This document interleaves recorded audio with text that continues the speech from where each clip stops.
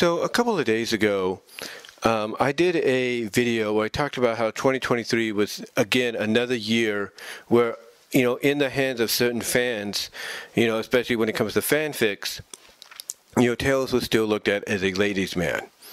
And I can tell you, some of these stories, like I mentioned in that original video, when you read them, they really make you go like, whoa, okay, that's an interesting pairing, or whoa, okay, that's kind of taking it a bit far. It basically makes you kind of surprised of like how far these stories go from a very adult NFSW erotic manner. But there's one story that I talked about called The Aunt and Nephew's Casual Night, where Bunnie, Rabbit, and Tails would get it on in a very openly manner. And what I mean by openly manner is Bunnie and Antoine are married, just like they are in the Archie book pre and post reboot. And what's interesting about this, though, is the marriage in this story by TheCyborgFox, as he's known on archiveofourown.org, and ThatOneTailsWriter on Inkbunny.net. What's interesting about Bunnie and Antoine's marriage in this story, like I said, known as Aunt and Nephew's Casual Night, is basically their marriage is an open marital relationship. In other words, Antoine knows that Tails, comes around and helps Bunnie satisfy her more hardcore, near BDMS, rough, sexual urges, while he takes care of her sexual urges in a more intimate, gentleman, take it slow, romantic kind of way. And this story is really fun. It was really fun to read and interesting, to say the least, because there's one part in the story to where Tails basically, as he unleashes the inner beast within him, as he's described to do in some of the other stories he gets paired up with certain girls in. He asks Bunnie basically if she's on a pill, a certain pill, and she says yes. Because, she basically tells him that she's always also informed Antoine that she is as well. Because basically Tails decides, good, because I'm going to go out, because basically Tails says, hey, I'm going to go all the way tonight, and I want to go all the way tonight raw. And basically that's what happens. That's what happens. And the reason, he asked this question and she confirms, yes is the answer, is so that way there won't be any unexpected consequences when it comes to, them having their big finale. Well, the way this ties into this review is because of the fact that another story that was written 3 years prior, or 4 years prior, well, 3 years prior to, that one, by the same person, is called Southern Fox 11. And that's Lovin. And in this story, basically, just like with Aunt and Nephew's Casual Night, Bunnie and Antoine are married, just like they are in the pre and post Archie Sonic comics. They are married. But the difference is, though, unlike the Aunt and Nephew's Casual Night story, where, they do have intimacy with each other in a very gentle, romantic, take it slowly kind of manner. Here, Antoine in Southern Fox 11, Antoine doesn't want to, give in. He doesn't want to help Bunnie satisfy her urges, if you know what I mean. So what happens is Bunnie goes to Tails, and surprisingly she's thought about Tails, especially as he's grown up and become a young man, because yes, in some of these stories, just like this one I'm talking about and the one I just talked about, he is aged up to, to consent to age of 18-21, years, 18 to 21 years. So anyway, Bunnie decides, well, if, Antoine won't give her that satisfaction, she'll see if Tails will. And basically, after kind of showing off a bit of her body to him, like letting her jacket or, shirt of her sleeve or tank top, kind of slip down, she then decides to crawl up to him, lean onto his body, chest to chest, like she's melting into him. And she ends up kissing him on the lips. And all it takes is her doing this stuff, flirting with him, and then leaning chest to chest onto him like she's melting into him and then kissing him, for him to, for him to basically concede. He basically decides, you know what, she's too hot to say no to, and this might be my only chance. Because at first he's hesitant, but then he decides, you know what, she's too hot to say no to, and it might be my only chance, and they just go from there. But what's interesting though, is the fact that, instead of just satisfying the bottom, front region of Bunnie, like she initially hoped he would, and he does, Tails decides to take it a step further by also satisfying her, by basically going and entering into her rear bottom region. Basically, he satisfies her in the front upper region, but then he satisfies her by turning her onto her hands and legs and going, I guess you could say, into the back, region, and satisfying her there as well. And they do cuddle and everything. They do cuddle. Afterwards, she kisses him on the neck. He, kind of, strokes her body and everything.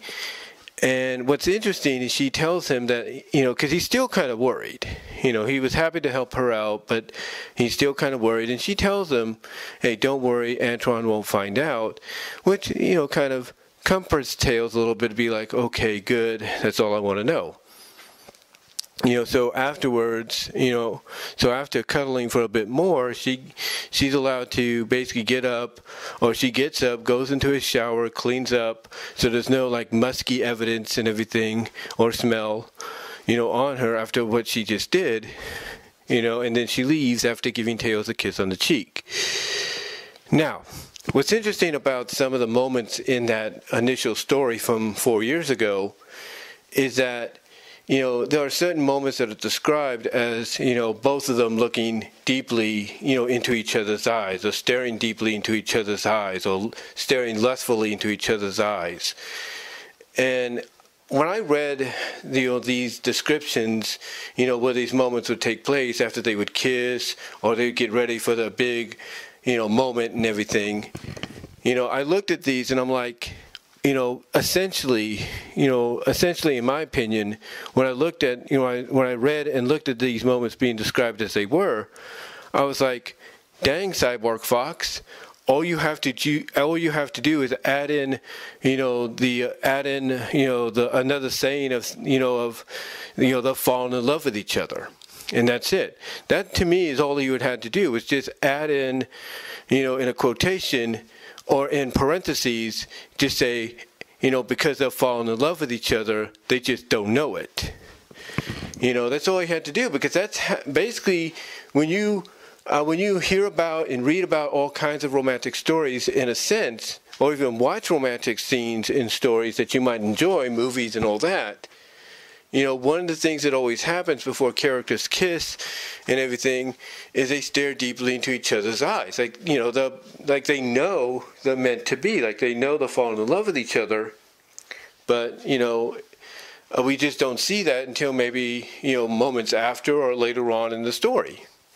And the way it's described in Southern Fox 11, with Bunnie and Tails doing that to each other, it's almost like, again, all he'd have to do is add in parentheses, all he'd have to do is add in parentheses that they will fall in love with each other, they just didn't know it.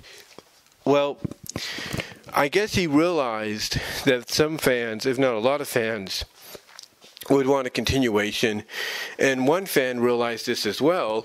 Thus, they requested the TheCyborgFox, aka ThatOneTailsWriter, to do a continuation of the story.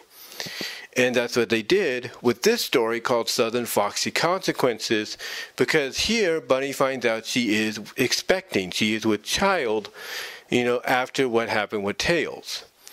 But she kind of finds it hard to, explain the situation. She knows she can't explain it to Antoine because he'd be upset. So she tries to find a way to explain it to Tails. The first time goes awry and all that. But finally she is able to, make it up to Tails and everything, and basically explaining her situation with him.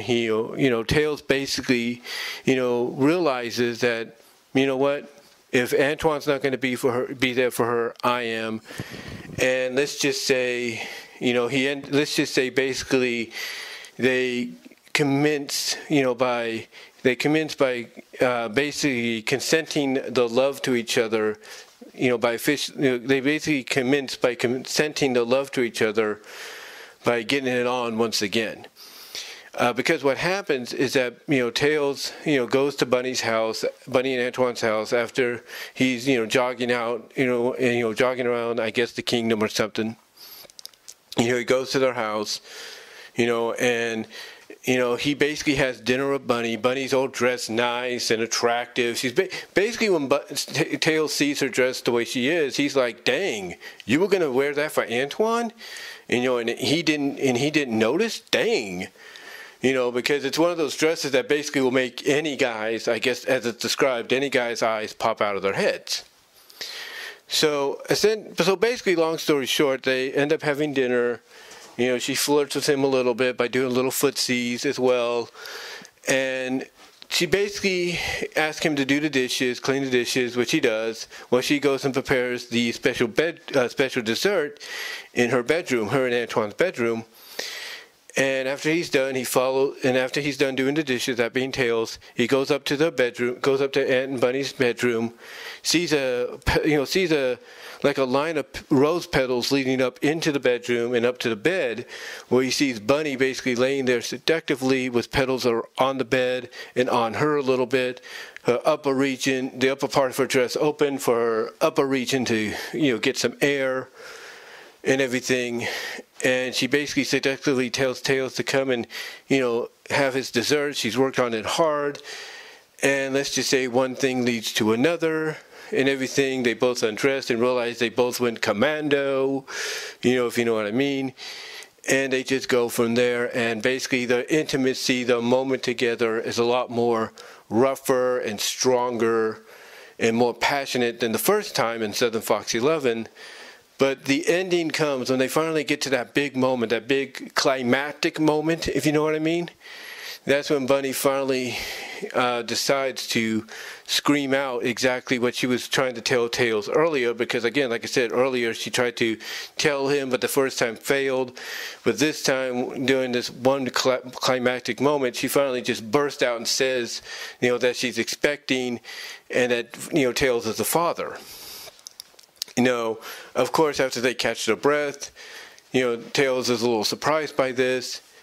Bunnie kind of feels a little like ashamed, she feels a little ashamed, and she also understands that if Tails doesn't want to be with her and everything after this. But Tails, understandably, is fine with it. He's understandably, surprisingly fine with it, and says, "Well, what makes you think I would want to What makes you think I wouldn't want to be with you or raise a family with you?" And he does acknowledge that, yeah, they just started the relationship, and they're already expecting. But he says he couldn't think, But basically, he's willing to, have all this happen. He's willing to go with it and everything. To be with Bunnie, and Bunnie is happy with this and all that, and she decides that she wants to say goodbye to Antoine in a way that will kind of teach Antoine a lesson of, hey, this is what you had and you lost it. And what she does along with Tails is she records a video that she puts onto DVD that shows her and Tails basically getting it on with each other intimately. And the way the video starts and everything is, Tails basically taking care of Bunnie's bottom region, he's taking care of Bunnie's bottom region, if you know what I mean, while she's talking as best she can into the camera. And then later on, it's kind of described like they also kind of got it on in front of the camera as well.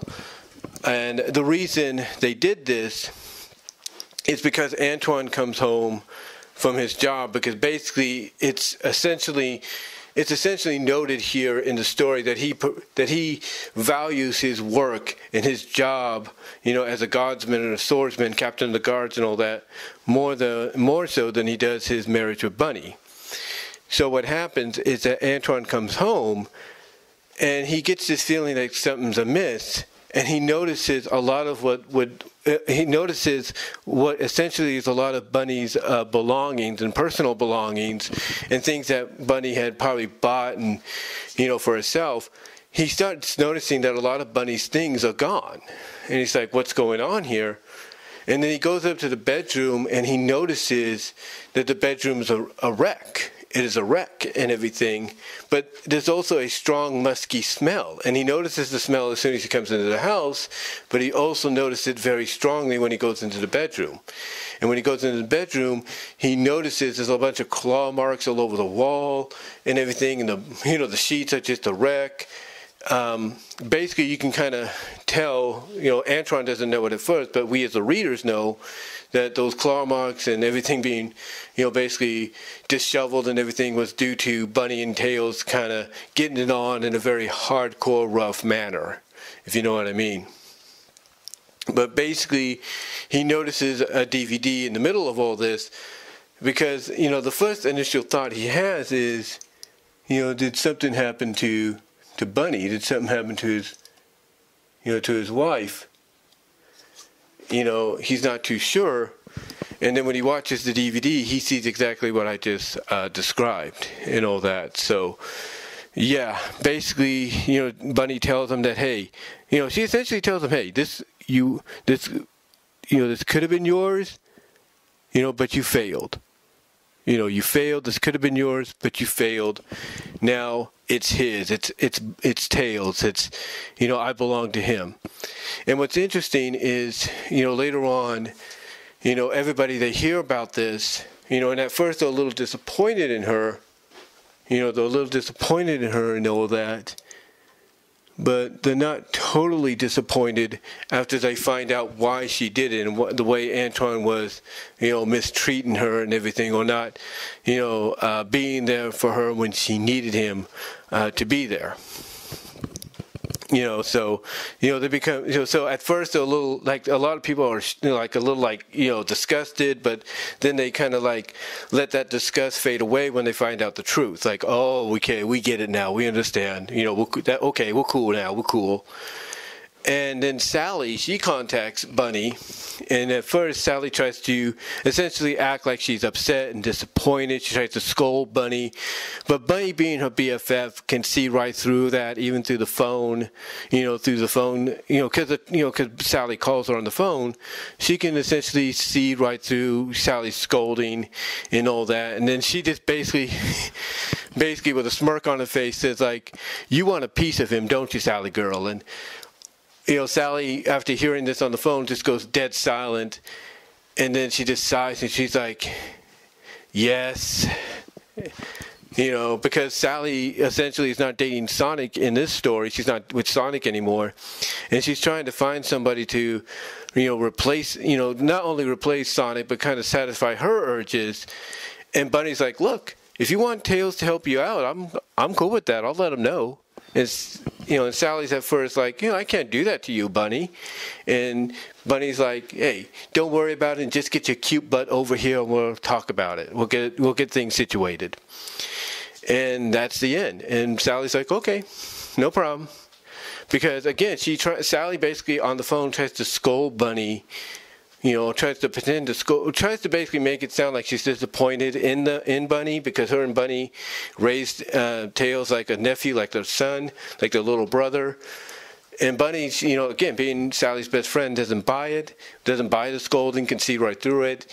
And she basically gets Sally to agree, okay, I'll give him a look, I'll give Tails a look at, or I'll give an opportunity, I'll give Tails an opportunity, I'll give him a look at. And that's how the story ends. So essentially, so what Cyborg Fox is doing here is he's leaving this, this sequel to Southern Fox 11, and this sequel to Southern Fox 11, I should say, he's leaving it on a cliffhanger for anybody to commission and maybe request and say, hey, can we get a follow-up on this too, now that we're going to, bring Sally into the picture. So yeah, overall, and I know I sounded like I rambled a little bit and I was very repetitive with my words. I do apologize. Like I say, it's late. I'm trying to do this before my mom gets home. But yeah, the story is really interesting. It's a sequel that's 4 years in the making, surprisingly. And if you want to look at it, just go to inkbunny.net, look up ThatOneTailsWriter, or go to archiveofourown.org, look up TheCyborgFox, go to the category Tales and the Girls of Mobius, and just scroll down to the bottom, and you will see, you will see this as his latest story. But that's all I'm going to say, guys. Let me know what your thoughts are down below. Comment if you like. And until next time, I'm out.